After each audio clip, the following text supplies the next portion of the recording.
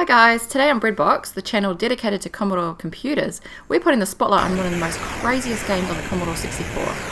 Crossroads 2, Pandemonium. So what is the definition of Pandemonium? Wild and noisy disorder or confusion, uproar. You can use it in the sentence, there was a complete pandemonium. Everyone just panicked. This perfectly describes this highly addictive game on the Commodore 64. So another definition could also be, this game written by Steve Harter is pure pandemonium. Right.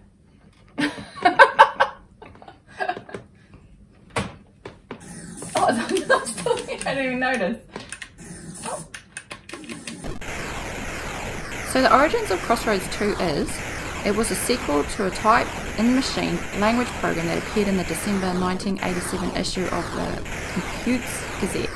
Part 2, the game we're looking at today, also as a type of program in the same magazine 1 year later in December 1988, and this was issue number 66. Luckily for us, we don't actually have to type in the code for Crossroads 2 Pandemonium. As a quick search on the net, you can find tape and disc images for the game. But what if you're in lockdown during the COVID-19 pandemic? A quick search on the net will also find you issue number 66 of Compute Gazette magazine, and you can actually type in the pages and pages of code. This is very time consuming, but if you're in a 4-week lockdown like New Zealand is right now, this may be a way to pass the time. But if you're like me, I'd rather just play it right now. I'm shooting myself.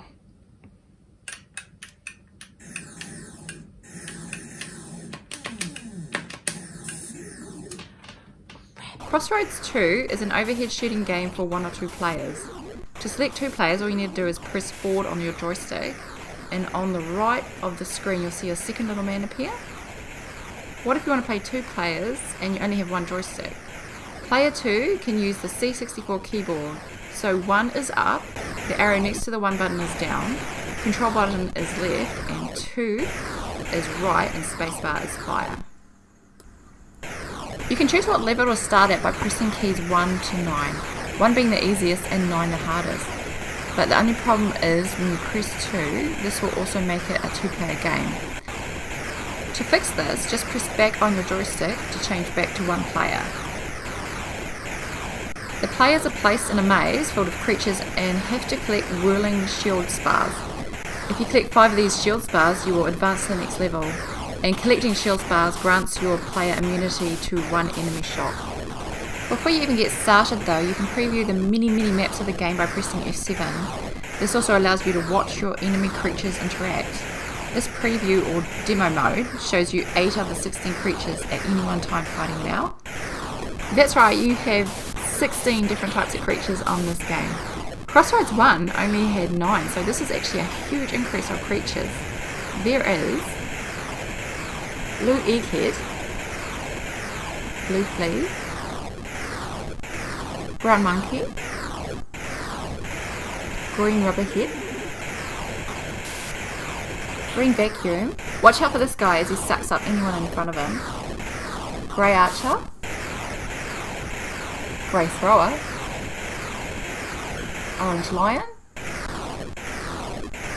pink mutant, pink tag team, so these can join together and become more powerful.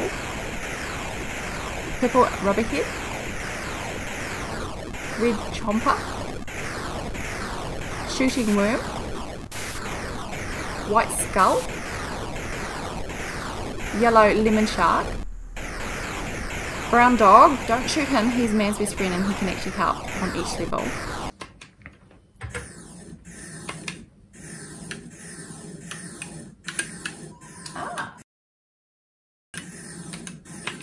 Shields A.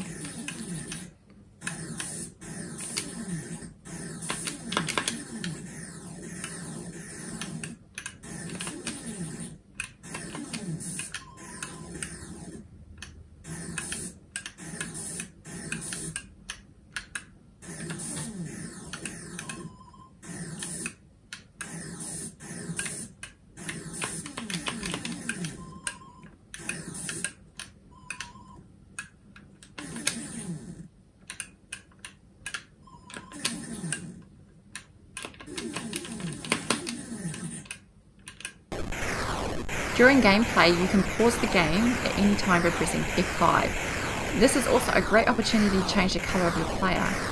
Press F1 to change player 1 and F3 to change player 2's colours. As mentioned, the idea of the game is to collect shield spars, so collecting 5 progresses you to the next maze. But any creature can also collect shield spars, and the only way to return them back to the maze is if the creature is killed by you or by another creature. So really, this is a free-for-all. Or is it? While playing Crossroads 2, you soon realise that there are alliances at play. While most creatures will kill you in a maze runner type frenzy, they will kill each other too. Unless they are, for example, orange lions or brown monkeys. They actually won't hurt each other.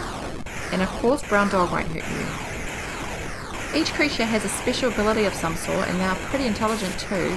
Not only will they go after the shield spars to gain extra abilities that some colour spars give, and also to stop you getting them, they will also actively avoid getting shot by you while seeking you out to destroy you.